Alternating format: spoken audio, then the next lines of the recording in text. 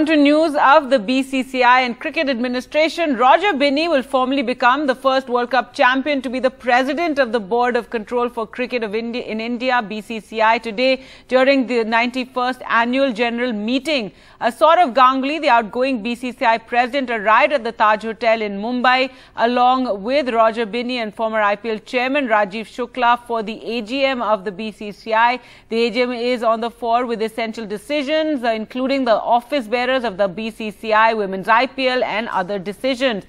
Binny is the president of the Karnataka State Cricket Association and will take over the reins from Ganguly. Jai Shah will be re-inducted as the BCCI secretary, while Rajiv Shukla will be the vice president. The BCCI election results will be formally announced during this AGM, while all posts have been decided and contested. The AGM, though, may witness some discussion while finalizing the BCCI's representative to the International Cricket Council. So will India field a candidate for the ICC, or will we back Greg Barkley? Sources say that Anurag Thakur and N. Srinivasan's names have been discussed as candidates for the ICC. So let's go across to Rika now for more details. So Rika, they've all arrived there. Sourav Ganguly's arrived for the meeting. Tell us more about some of the key decisions that are to be taken, and what is a foregone thing is that Roger Binny is going to take over from Sourav Ganguly.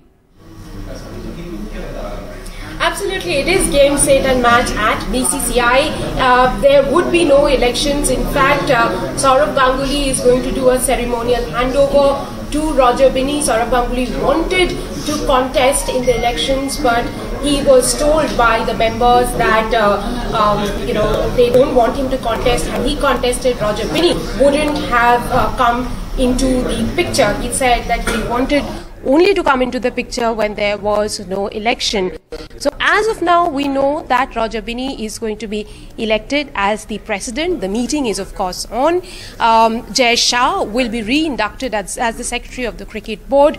The treasurer, Arun Dhumal, he moves on as the chairman of IPL, and there will be a new treasurer of BCCI, Ashish Shelar.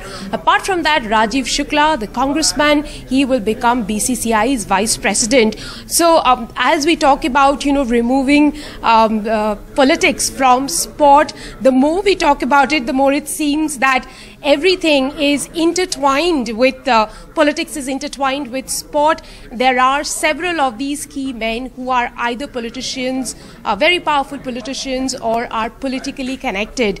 So BCCI right now, the chief will be the only one in the panel, in that all-powerful panel, who will not be politically connected or from a political background. Apart from that, the entire panel is political.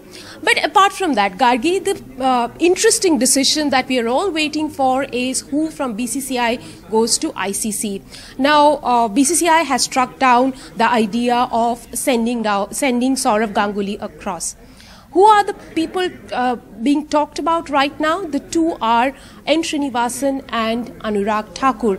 Of course, it is to be seen whether the BCCI members now want to challenge Greg Barkley, who's the current incumbent in ICC, who's the ICC chairman, who can come back for 2 more years. Remember, his term ends in November and he can be re-elected for 2 more years. So it is to be seen whether BCCI wants to go that far and challenge Greg Barkley at this moment. If they do, then 2 candidates are being talked about, N. Srinivasan and Anurag Thakur. If they don't, there's also a question of who's going to represent India in the ICC. So this is a key decision that is to be had during the meeting. Apart from that, we will also perhaps hear the final announcement about the starting of Women's IPL sometime in March next year.